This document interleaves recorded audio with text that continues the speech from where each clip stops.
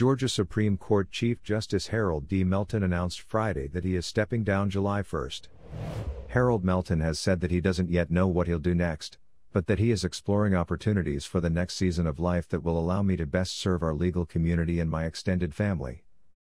Harold Melton, 54, was appointed to the state's highest court in 2005 by former Governor Sonny Perdue. He then became Chief Justice in 2018. Harold Melton is leaving in the middle of his term, and Republican Governor Brian Kemp will appoint a new replacement. Harold Melton is currently the only African American serving on the Georgia Supreme Court. Although there was no specifically detail Melton's reasons for stepping down, though in a statement he noted, "Now is the best time for me to explore opportunities for the next season of life after a 30-year career in state government." According to his Supreme Court bio, before joining the court, Harold Melton was executive counsel to Governor Sonny Perdue, and before that spent 11 years in the Georgia Department of Law. In recent months, Melton has fought with the coronavirus pandemic's effect on state courts.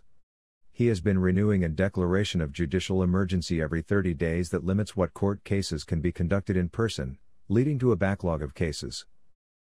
Governor Brian Kemp praised Melton in a statement, saying, "Georgians in every community have benefited from his steadfast commitment to the rule of law and public service, and I know he will continue to pursue those passions in the days ahead."